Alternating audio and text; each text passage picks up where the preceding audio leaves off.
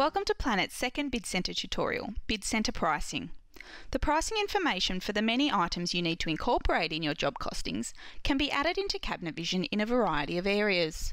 The areas will vary depending on the level of solid you are using, and they may include the catalogue setups, in the Material Manager, door catalogues and door matrices, material schedules, part or profile catalogues, and even the objects catalogues. Or even in the Bid Centre itself, in the rate tables, options, add-ons, labour schemes and report setup. Firstly, let's go through the pricing options in the various catalogue setups. In the Material Manager, on the properties of each material, you have the option to apply pricing and percentages to that material. Typically, you will enter a default cost, being the cost you pay for the material, and make an allowance for waste in the waste percentage field. You must also ensure you select the estimate option if you wish for this material to be included in your bid reports. All pricing entered here in the Material Manager is retrieved in your rate tables by using the percentage of material cost bid method. Pricing information can also be added in the door catalogue. On the General Info tab of each door in the door catalogue, you have the option to apply pricing to that door style, either as a set amount per door or a price per square metre. These can be in addition to the material cost for that door. On the Profiles tab of each door, you have the option to apply pricing when a selected profile is used on that particular door style. Every door or drawer front must have at least one material schedule assigned to it. The material cost associated with each selected material schedule is set up in the door material schedules, but it is also displayed and can be edited here. Add per door will simply add an amount as a flat rate per door. Add per square metre will multiply the entered amount by the total area of the door. The minimum cost allows you to set a minimum door cost for the door when using a particular material schedule. Note that the total door cost is the door pricing plus the material pricing plus any profile prices that have been added. This minimum cost value is only for the material cost portion. So if the material add per door and the material add per square metre is less than the minimum cost, the program will use the amount in minimum cost for the material cost and the door and profile cost will still be added. Any pricing entered in the door catalogue or the door material schedules will be retrieved in the Bid Centre when using the Use Door Catalogue Pricing bid method. The door material schedules also have additional pricing features. Buyout is used for doors that are subcontracted, and you will need to set up door matrices in this instance. Drawbox and rollout schedules also have this option.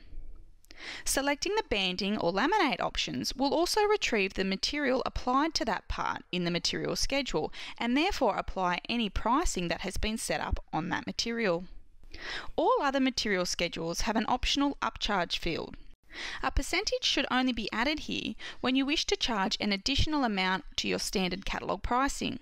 Any percentages entered here will be retrieved in the Bid Centre by using the Use Part Catalogue Pricing bid method.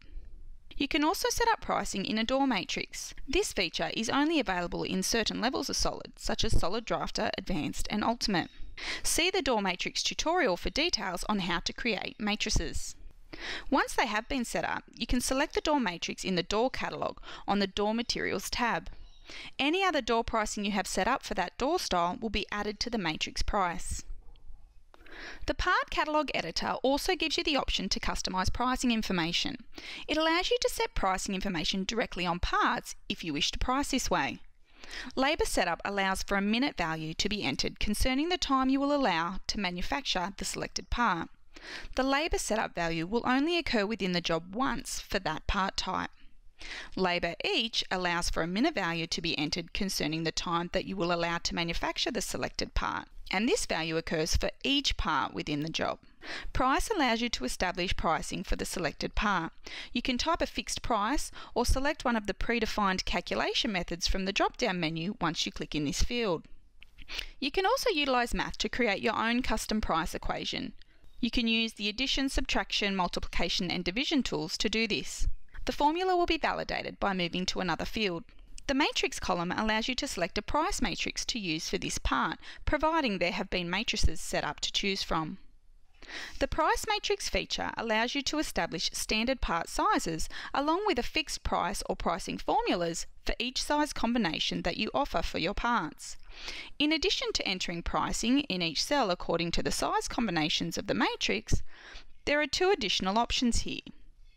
Default formula allows you to enter a price or pricing formula to be used for any cells left blank within the selected price matrix. The no match formula allows you to enter a price or pricing formula to be used for the selected price matrix if a size match is not found. The profile catalogue allows you to create or import all profiles with the exception of door profiles. These are created in the door catalogue. The prices entered here are retrieved in the bid centre by using the Use Profile Catalogue Pricing bid method. Cost per job allows you to set a cost per job for the selected profile. Cost per strip allows you to set a cost per strip for the selected profile. A strip is determined by how the moulding is designed in your layout. Each separately connected run, including any returns, is considered one strip. The cost per metre option allows you to set a cost per metre for the selected profile. Finally, the last catalogue where you can set up pricing is the Objects catalogue. When you are in a room, the object library will appear in the sidebar to the left of the screen, and it is only active if there have been walls drawn in your room. Within your Objects catalogue, you will have numerous items such as cabinets and accessories, for example. You may have the ability to apply pricing information to these depending on the level of solid you are using. In the Assembly Properties of a cabinet on the General tab, you can apply a fixed price for the cabinet.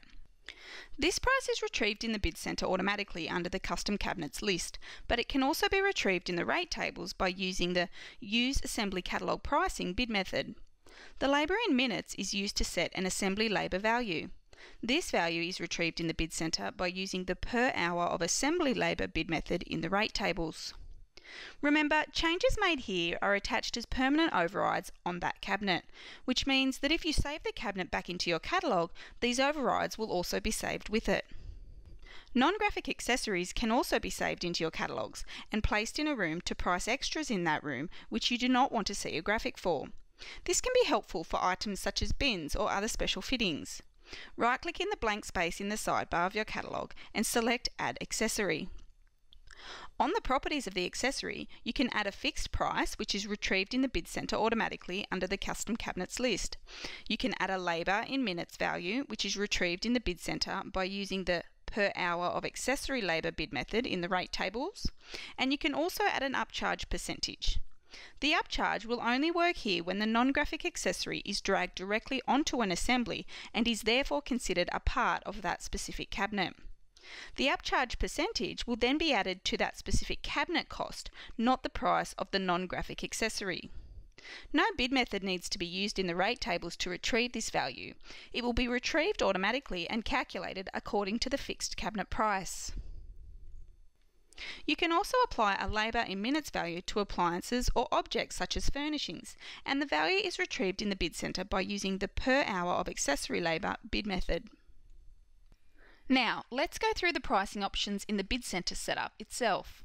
The rate tables are used to retrieve most of the pricing values added in Cabinet Vision. Each rate table will need to contain at least one, if not a combination of, bid methods.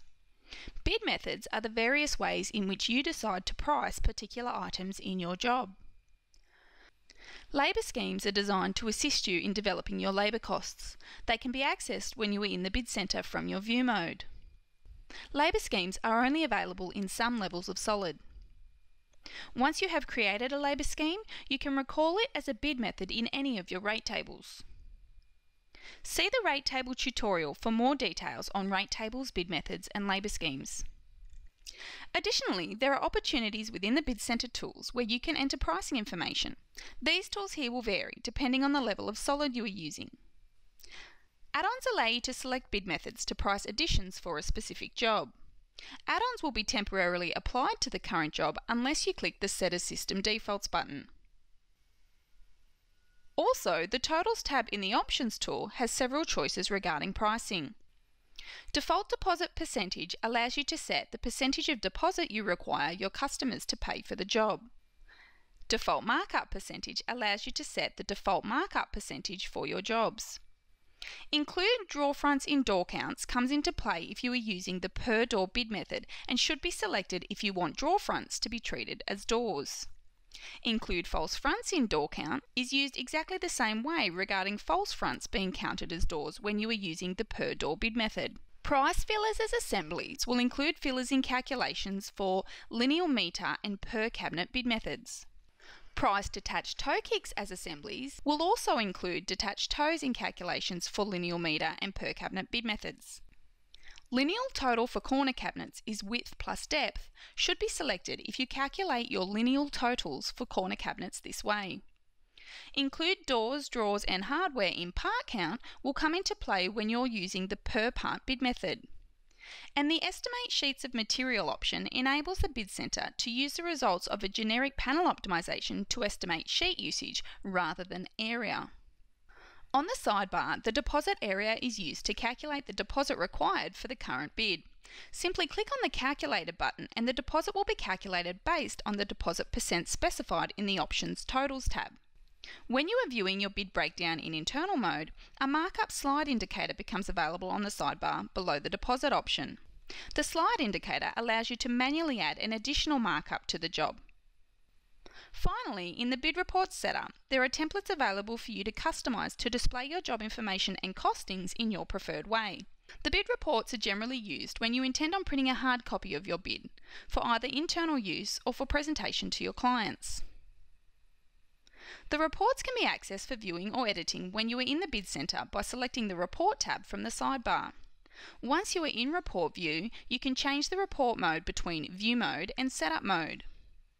View Mode will display your bid complete with values and information that has been calculated. Setup Mode will display the configuration of the report, otherwise known as your bid design. Instead of showing you values, you will see a combination of text and variables. This is the basis of how your report will ultimately be shown in View Mode. When in Setup Mode, you can type any text you want to be displayed on your report. You can use the text formatting tools to customise the look of your report, and you can even paste images onto your report setup, which is helpful if you wish to display your company logo. You can also use the tools on the ribbon bar to create new, copy or delete reports. Here you will also notice a list of report variables in the sidebar that you can use to customise your report. This list includes predefined variables. You cannot create your own. You simply place your cursor on your template in the position you want to add the variable, and then double-click on the variable in the sidebar to enter it into your layout. Although the report setup generally focuses on the format and the design of the bid report, it can also be used to display additional pricing information using the X percentage of total variable. A practical example for using this variable is to show and/or apply the GST component of an entire job. Rather than adding the 10% GST individually to each item in the rate tables or by using the tax fields throughout cab division, you can use this variable here. Just replace X with a value of 10 to show 10% only as the GST component. Alternatively, you could replace X with a value of 110, which will show the total amount including the 10% GST. I hope you have found this Bid Centre pricing tutorial informative. Thank you for watching.